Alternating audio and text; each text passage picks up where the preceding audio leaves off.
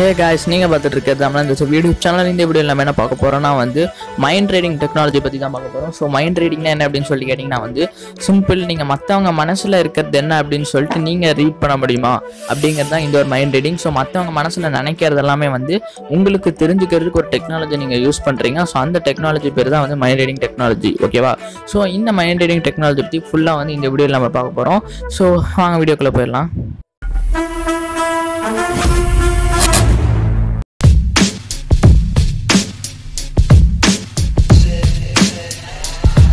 இன்னைக்கு இருக்கக்கூடிய technological advancements பார்த்தீங்கன்னா மைண்ட் ரீடிங் அப்படிங்கிற இந்த ஒரு டெக்னாலஜி சாத்தியக்கூறு ஆக்கியிருக்கு அப்படின்னு தான் சொல்ல முடியும்.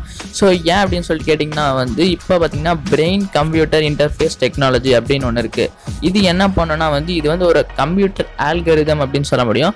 இந்த ஆல்கரிதம் பார்த்தீங்கன்னா நம்மளோட ஆக்டிவிட்டீஸ் எல்லாத்தையுமே வச்சுட்டு நம்ம மனசில் என்ன ஓடுது அப்படிங்கிறதே ப்ரெடிக்ட் பண்ணி கொடுக்குற மாதிரி ஒரு ஆல்கரிதம் தான். ஸோ வாங்க இப்போ நம்ம அதை பற்றி ஃபுல்லாக பார்த்தலாம். ஸோ இந்த ஆல்கரிதம் எப்படி வேலை செய்யும் அப்படின்னு சொல்லிட்டு கேட்டிங்கன்னா சிம்பிள் தான். உங்கள் பாடி இருக்கக்கூடிய ஒவ்வொரு ஆக்டிவிட்டீஸுமே கணிச்சு அவங்க மைண்டில் இப்போ என்ன ஓடுது அப்படின்ற மாதிரி இது உங்களுக்கு கால்குலேட் பண்ணி கொடுக்கும்.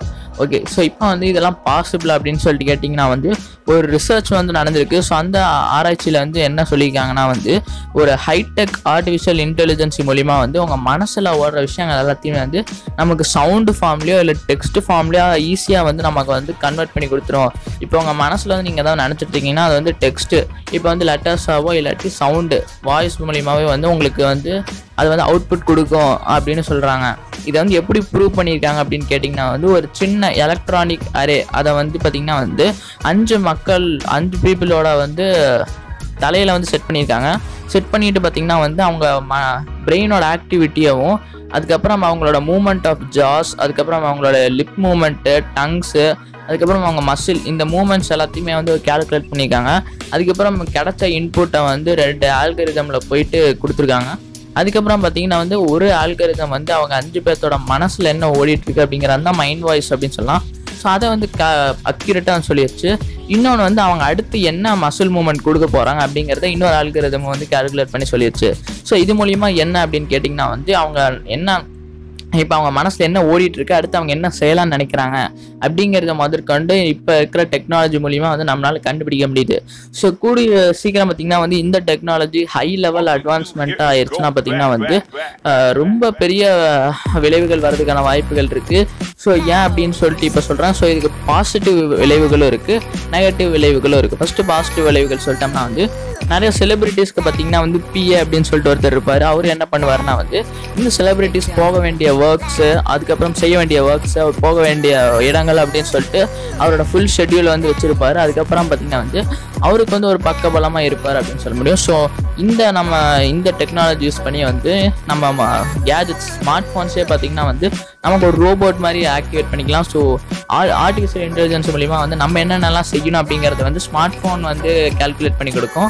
அதுக்கப்புறம் பார்த்திங்கன்னா இது ஒரு ரோபோட் மாதிரி நமக்கு ஸ்மார்ட் ஃபோன் ஹெல்ப் பண்ணும். எல்லா வகையிலுமே பார்த்திங்கன்னா இப்போ சில விஷயங்கள்லாம் இருக்கும், நம்ம இன்புட்டே கொடுக்க தேவையில்லை, டேரெக்டாக ஸ்மார்ட் ஃபோன் நமக்கு அவுட்புட் கொடுத்துரும். நம்ம மைண்டில் என்ன ஓடுது அப்படிங்கிறத ரீட் பண்ணிவிட்டு ஸ்மார்ட் ஃபோனே நமக்கு அவுட்புட் கொடுக்கும். ஸோ அப்படி இருக்க பார்த்திங்கன்னா நேரம் மிச்சமாக்கப்படுது. அது மட்டும் இல்லாமல் பார்த்திங்கன்னா நம்ம எஃபர்ட்ஸும் கம்மியாகுது அப்படின்னு சொல்ல முடியும். ஓகே, இப்போ இதில் டிஸ்அட்வான்டேஜ் என்ன இருக்குது அப்படின்னு சொல்லிட்டு கேட்டிங்கன்னா சிம்பிள் தான்.